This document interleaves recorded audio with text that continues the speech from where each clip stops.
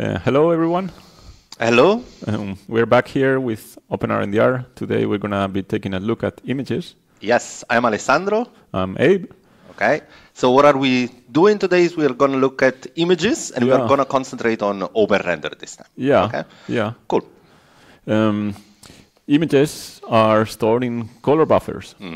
So there will be a story somewhere down the road where we talk about color buffers, but for the moment we will keep it a bit higher level and consider these as, textures. Yeah. And it's fine. Okay, good. Here we have a very minimal program. We don't even need this. So basically it's a program which just loads an image. So this thing here is a color buffer. You can see it by leaving the mouse on top. Exactly. And then in our draw loop, we just draw it. Yes, and the method to use to draw images is self-explanatory, is image itself. Yeah. Okay, good. Can we run the? Yeah. Right. So that's how it looks like. Right. What about making it fit? The image is not the right size. Right. So we can load an image. We have multiple ways of loading an image. We can use load image as you have done now, and this will basically return the full image, but will not adapt to the screen. Or we can do load image fit. Right. There's is that the extension? Yes. We have in build. Right. So for now it's a moment of how do you activate? What are extensions and how do we activate them? Okay. Yeah. And extensions, we have this repository. I'll open it here in another window. Basically, when we use OpenRNDR, we are using indirectly three repos. One is the template. That contains the main bulk of that creates the template, basically. Yeah, this is what you would use to write a program. Yes. But then that one will use two other repositories. We don't have to normally care about that, but one is the core, which is OpenRNDR, and the other one is ORX. Yes, and I can guess that X is for extra. Yeah. So we can think of them like libraries, right? Exactly. In a certain sense. Okay. And you can see that in this repo, there's lots of them. That help with a lot of, high-level type of things you want to do. So it's like, for instance, ORX triangulation helps you deal with triangulation and so on and so forth. Which are the one we will use now? Just wanted to make a very quick mention about this one. It's a special folder, the JVM. In this folder, there's a bunch of other extensions, and these only work when you're working with Java and JVM, because all the others are compatible also with JavaScript. So they are, how do you call that?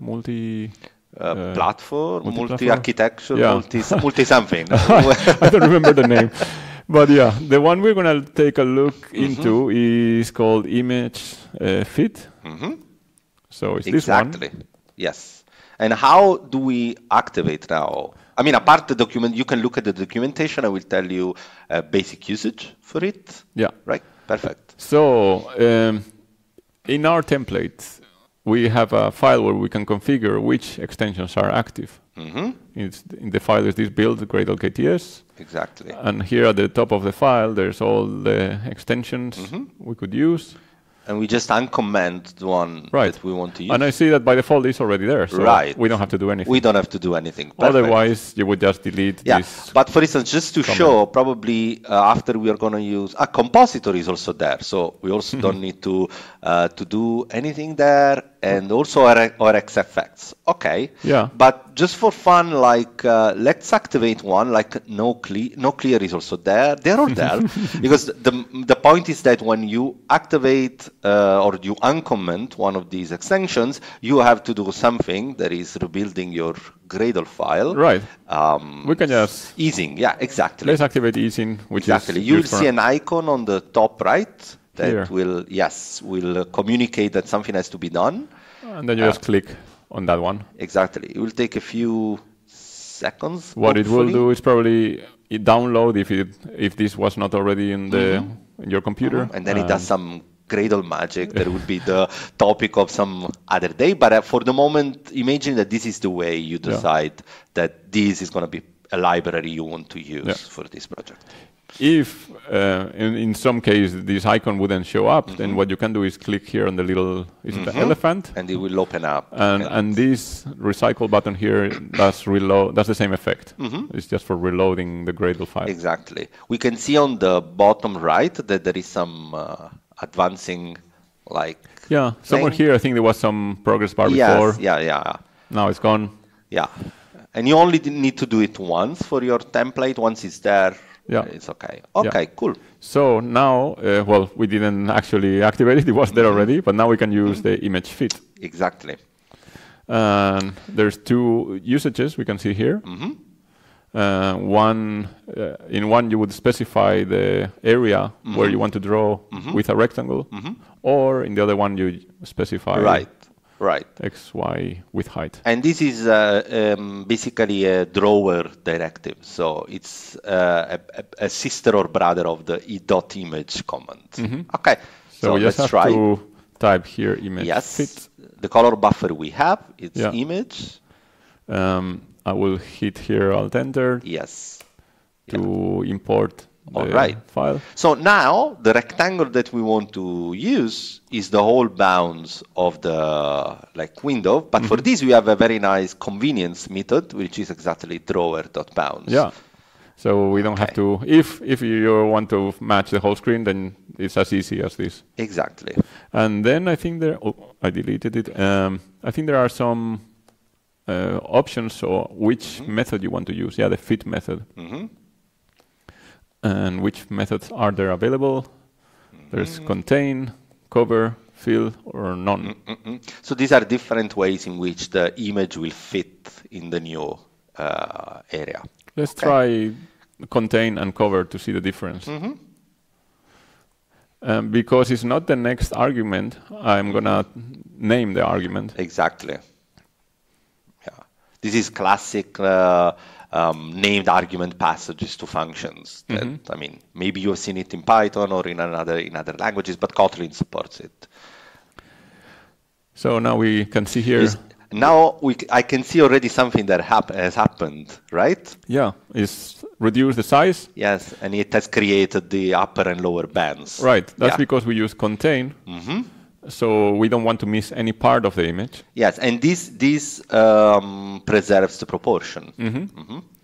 Okay. But if we wanted to cover the whole, then we could type here cover, and then we don't have the black bands. But then we are cutting away. We have changed the aspect ratio, right? No, actually no. We are missing. We are missing part of the images. Okay. I see. Oh, okay. There is fill probably to form the image to exactly match. I see. Okay, awesome. So cover basically might lose information. Yeah. You are not displaying the whole image. Okay. I see. While fill now will fill the whole area, but the aspect ratio will be changed. The author would be upset. Okay, super. I wanted to show the with contains that you can actually specify where do you want those black bands. Did I miss something? Contain? Maybe I have to... Yeah. Contain. Contain. By default, it's centered. So we have these black bands at the top and the bottom. But this is also controllable. So we have, where is it? Horizontal position and vertical position. So this will move the contained image up and down, probably, instead to center it. Yeah. I believe that's what I believe 0 is on the center. Let's see, -1, I think is on one of the sides. And I'll tidy up. So let's see, I think this is on the top. Oh, yeah, okay. Nice. Well, in case you need, and in this case, horizontal position doesn't make sense because of the aspect ratio of our current image. Exactly. But if our image was square, then we could use horizontal. So vertical position will go from -1 to 1, right? Yeah. Okay. Yeah. Super. Okay, so we have seen different ways in which we can, in this situation, the color buffer is the same, like the image variables. We have not changed it. It's just the work is leveraged by the imageFit argument. Sorry, method. Okay. Yeah.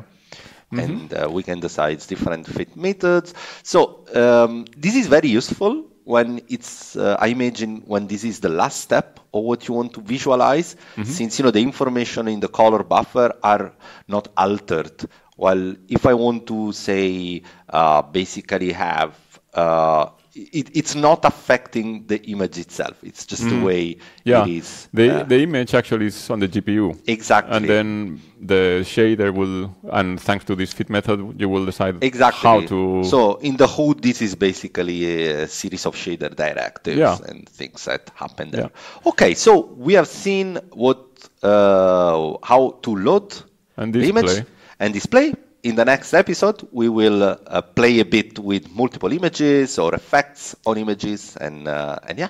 So see you then. See you in the next one.